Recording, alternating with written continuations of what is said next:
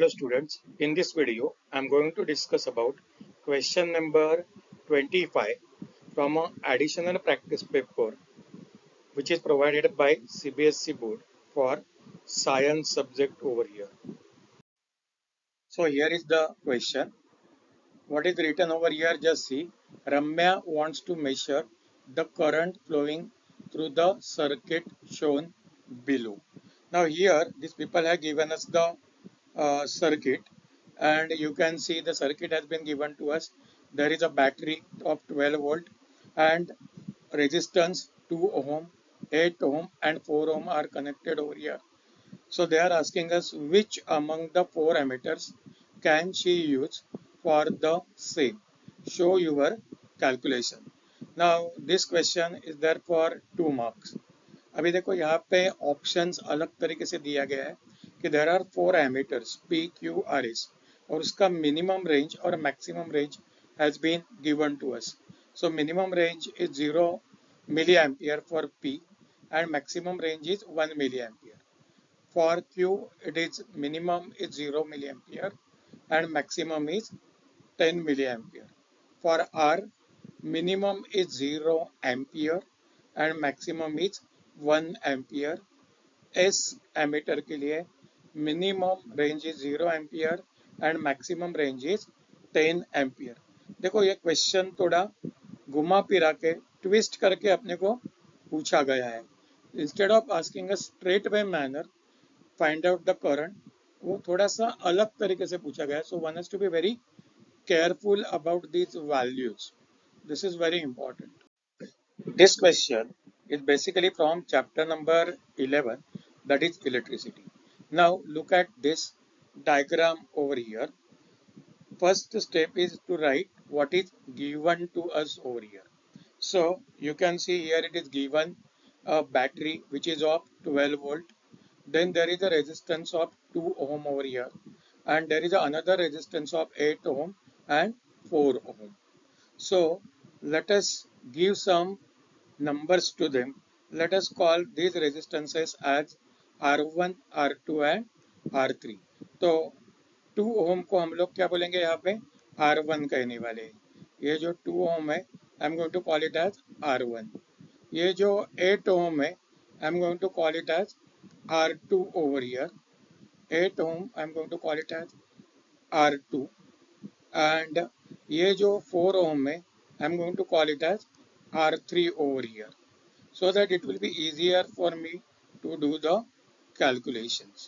So I will write over here as V is equal to 12 ohm, R1 is equal to 2 ohm, R2 is equal to 8 ohm and R3 is equal to 4 ohm.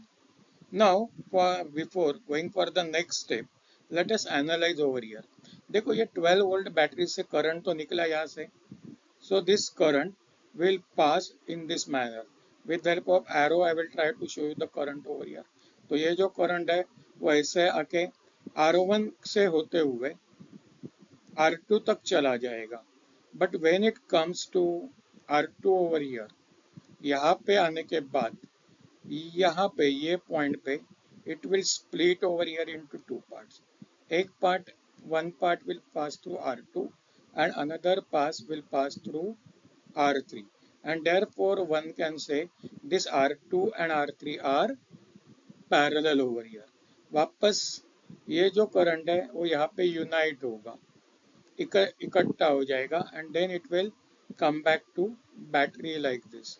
So try to understand a very important thing over here. See the current passing through the battery which passes through R1 and R2 and R3, it splits over here.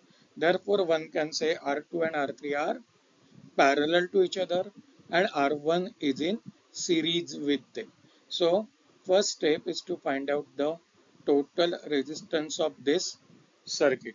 So just see what will be the total resistance. So R will become equal to R1 plus R2 multiplied by R3 complete divided by R2 plus R3. Now you have to just substitute the values over here. तो ये बिल्कुल समझ में आना बहुत important है कि कौन सा रेजिस्टेंस किधर पैरेलल है. बाकी सब सब्स्टिट्यूशन है. सो 2 plus 8 into 4 divided by 8 plus 4. So this comes out to be 2 plus 8 into 4 is 32. 8 plus 4 is 12. So 32 divided by 12. So it will be 2 plus 2.66.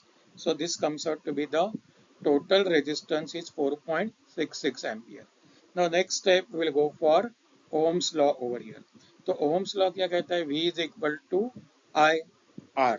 So I must be equal to V divided by R. तो यहाँ पे V कितना है? 12 volt है. तो हम लोग 12 volt को 4.66 से डिवाइड करेंगे. तो I will get a value as 2.58 ampere. तो ये एमीटर में से करंट कितना फ्लो होगा? 2.58 एम्पियर. अभी अपने को पूछा गया है कि कौन सा एमीटर यूज करना है. सी you just go through this table once again. You will find the four emitters have been given over here with minimum range and maximum range. See, P is 0 milliampere and 1 milliampere. अपना current ही 2.58 ampere है. मतलब this current is more than 1 milli ampere. तो naturally ये P और Q कुछ भी काम का नहीं है. अभी R में जो करंट है वो एम्पियर में है, बट यहाँ पे देखो मैक्सिमम रेंज कितना है? 1 एम्पियर, और अपना करंट कितना है? 2.58 ampere. Therefore the correct answer is S only. The minimum range with 0, और वो मैक्सिमम कितना मेजर कर सकता है? 10 एम्पियर तक मेजर कर सकता है. मतलब it can show easily 2.58 ampere. So therefore the correct answer is Ramya can use ammeter S to measure the current in the circuit. देखो यहाँ पे कैलकुलेशन वाला ये जो स्टेप है, this is very very important. ये अपने को समझ में आना चाहिए कि ये पैरेलल और सीरीज में क्यों आया. और दूसरा पार्ट कि कौन सा एमीटर यूज करना है. See this is competency based question है, इसलिए वो थोड़ा ट्विस्ट करके अपने को पूछा गया है. So try to understand. अपना knowledge is very important thing over here, और उसके हिसाब से this answer one has to write. अभी देखते हैं कि ये क्वेश्चन को और में क्या दिया गया था.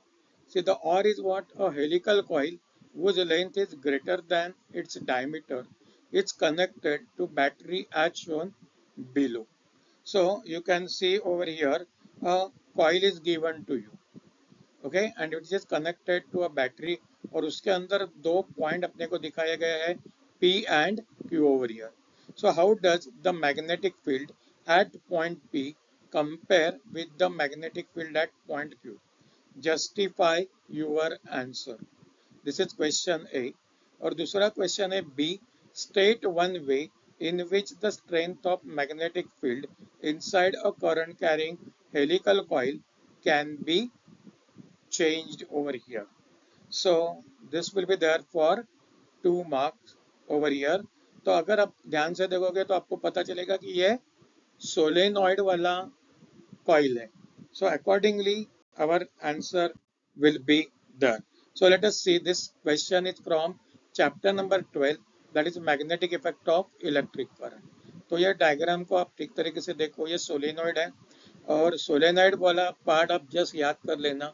उसमें क्या दिया गया कि सोलेनॉइड के अंदर का जो मैग्नेटिक फील्ड है इट इज सेम एवरीवेयर. तो अपना आंसर यही आएगा कि magnetic field at point P and Q is same. अभी इतना लिखने के लिए अपने को आधा मार्क्स मिल जाएगा, क्योंकि स्टेप वाइज मार्क्स रहता है. अभी इसका रीजन देना पड़ेगा, क्योंकि उन्होंने बोला जस्टिफाई योर आंसर. तो इसका जस्टिफिकेशन क्या आएगा कि this is because magnetic field inside the helical coil of wire which behaves like solenoid is uniform. Now it is in the form of parallel straight lines. This is very important. These wordings you will find it is given in the textbook only. Now the next part B. तो इसका strength कैसे very किया जा सकता है. तो देखो, strength of the magnetic field depends upon what?